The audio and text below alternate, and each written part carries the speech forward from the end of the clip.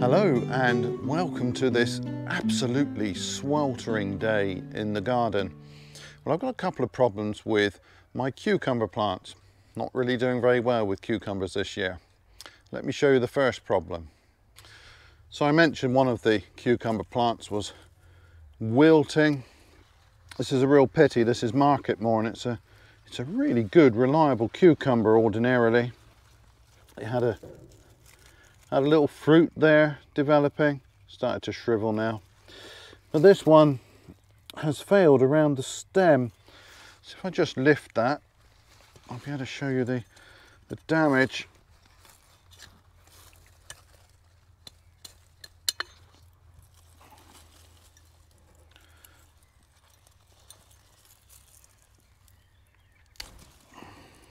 So you can see here that the stem is sort of shriveled and darkened.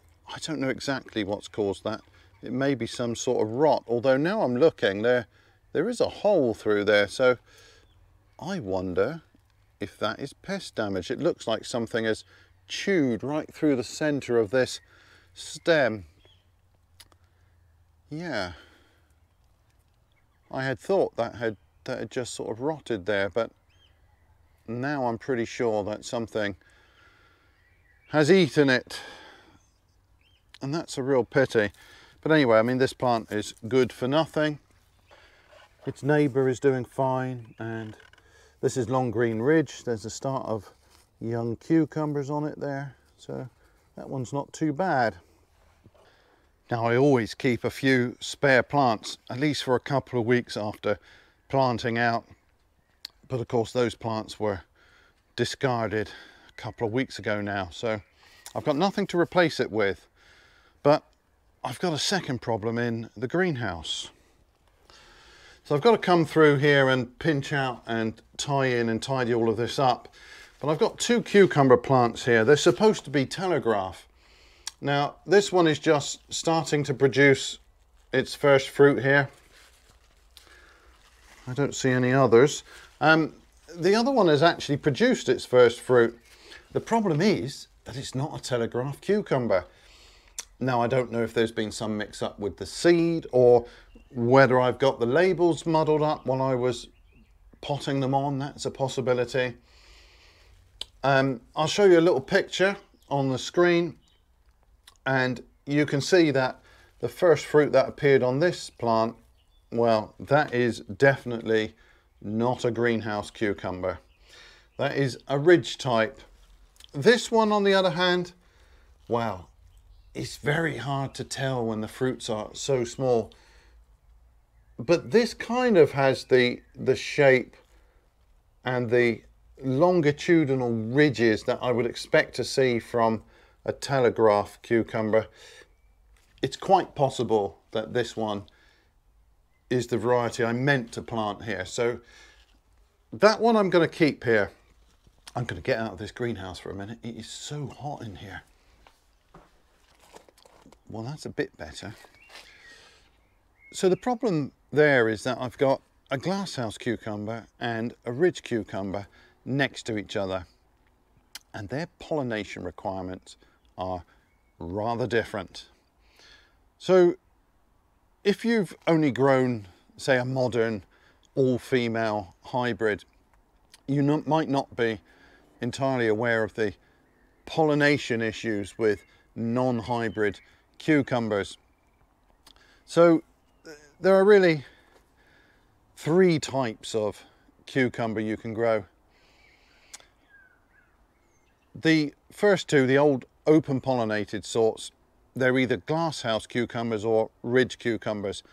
So traditionally grown under cover or grown outdoors, though there's nothing to stop you growing ridge cucumbers in a polytunnel or a greenhouse. Actually, they grow quite well in there.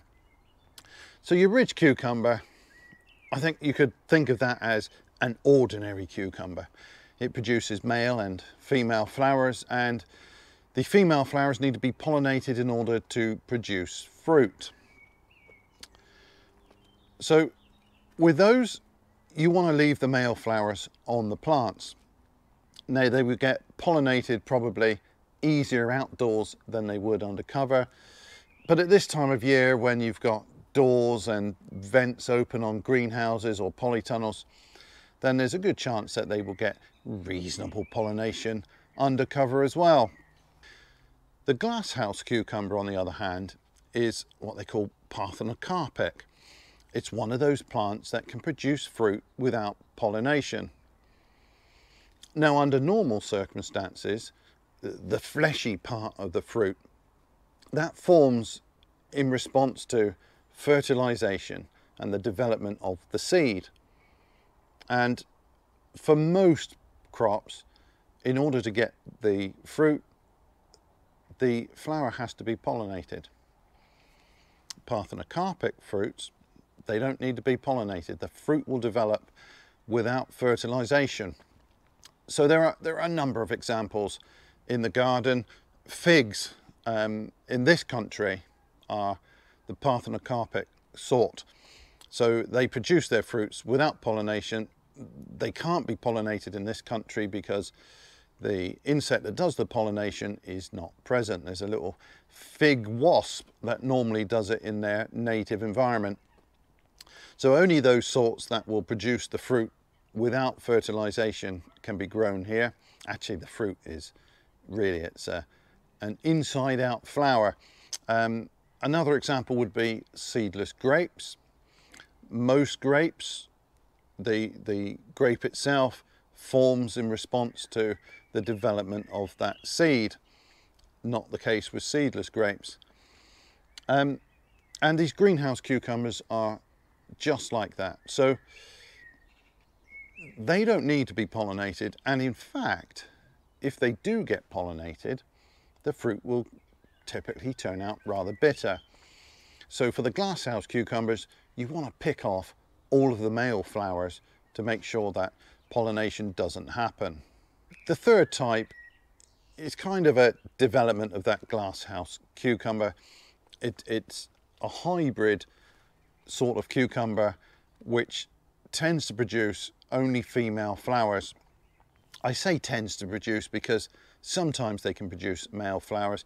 It's typically a sign of stress with those, but generally speaking, they produce female flowers, and you don't have to worry about picking flowers off.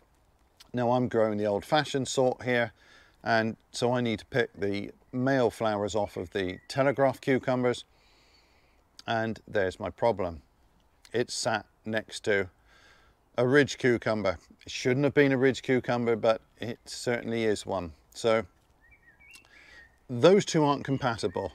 I need pollination on the ridge type, and I definitely don't want pollination on the telegraph.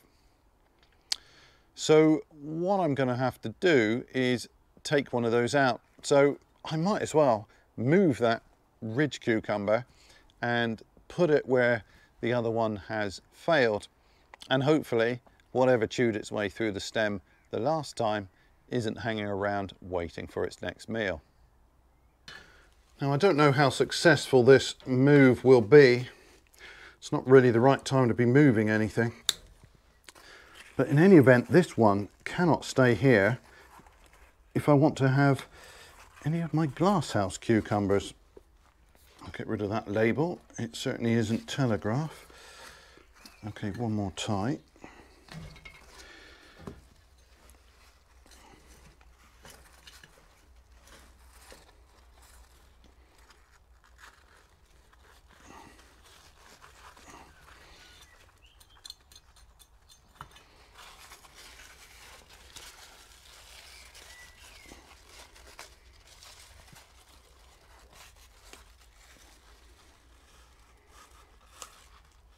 Well, if I can get it in its new home without breaking the stem, maybe it will carry on growing there.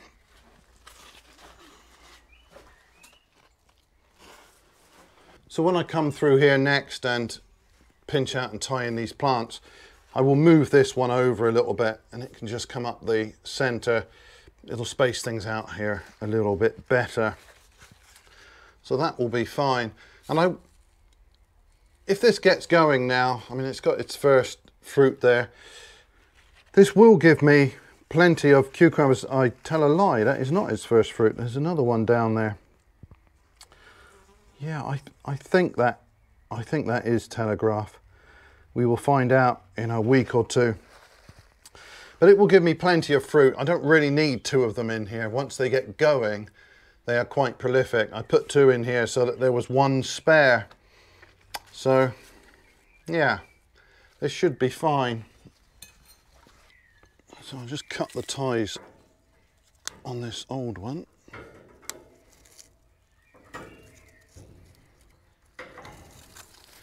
Get rid of that. Now these are a bit sad and droopy. I need to give these a bit of water as well, but there's tons of broad beans coming on these. This is a dwarf bean, the Sutton, so these pods never get too big, but I should be harvesting those in, well, a couple of weeks probably. Looks like there's going to be a great crop here. But if I can just get in between those plants, take out a bit more soil here. As before, I will set this so that the plant is a little bit above the soil.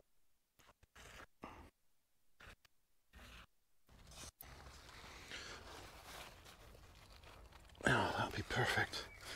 And then what do I do with my string? That's not it. There we go. Just tie that up.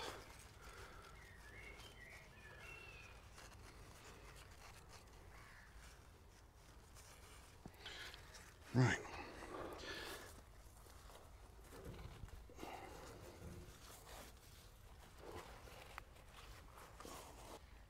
So in here I've just mounded that up slightly so that the level here is higher than the surrounding soil. And I do that to try and discourage rots from here. I know new roots will come out of the stem here. You can see them doing it here possibly. You might just be able to make that out. But even so, I don't want to bury this stem. I want to leave that just slightly mounded up, and hopefully we won't have any more problems here. So I'll give those beans and the cucumber a really good soak.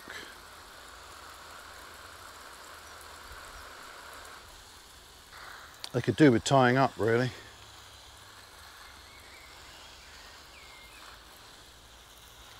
And I am melting in this heat, so I'm certain that the celeriac's not going to be too happy here. Looks to be growing very well, but these plants want moist conditions.